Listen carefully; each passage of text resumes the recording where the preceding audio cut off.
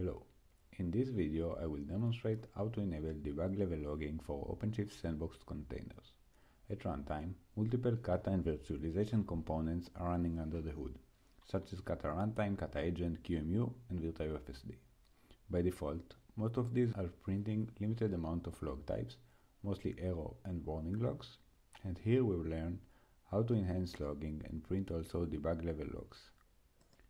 Here we have standard 6-node OpenShift cluster with pre-installed OpenShift Sandboxed containers that was installed using the operator on the worker nodes. Hence, we can see we already have the Kata Runtime class, which is used by the OpenShift Sandbox container.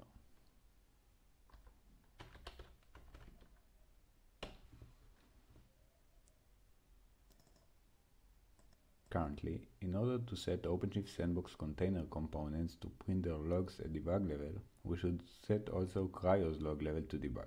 In order to do that, we will use the following container runtime config custom resource, which allows you to customize container runtime configuration, and in this case we will change the configuration of the runtime log level to debug on each of the worker node using machine config pool selector.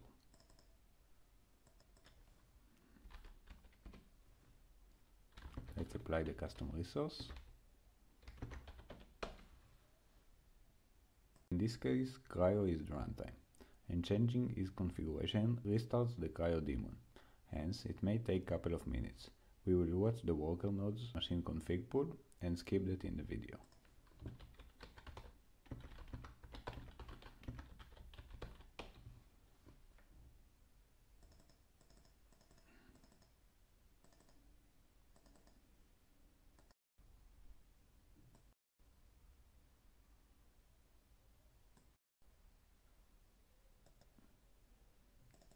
All nodes updated.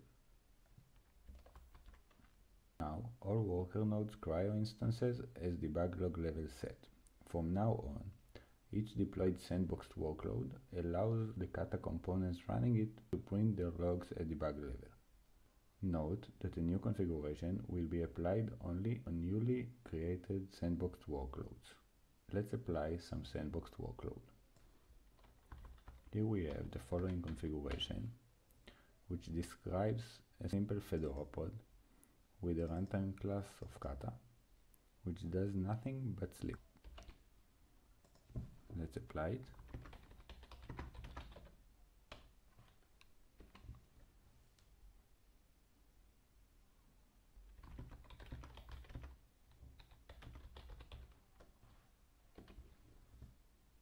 We can see the pod is already running within a sandbox environment using Kata. Most of the logs printed by the Kata components are printed to the journal log under the Kata identifier. One way to get those is using the OCIDM node logs command of OC client.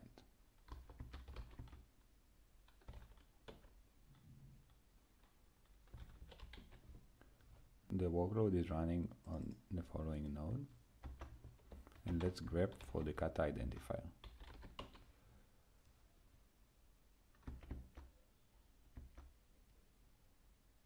As you can see, it is not very convenient way to get the logs.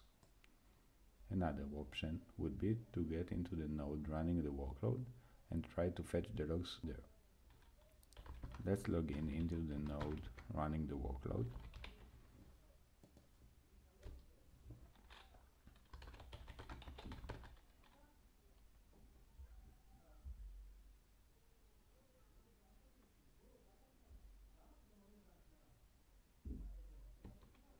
And use the journalctl command with the Kata identifier to get the logs. You can see we have here debug logs, info logs, and other logs.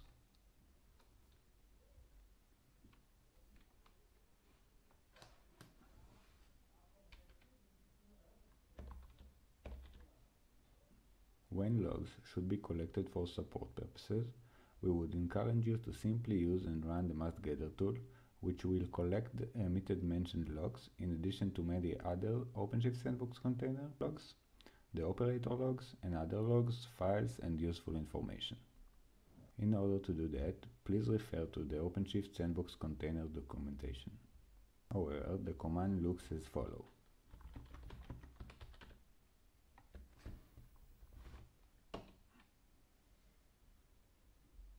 Now, the mass_gather tool is running and collects logs into a single directory, which can be collected and sent to the support team. Thank you for watching.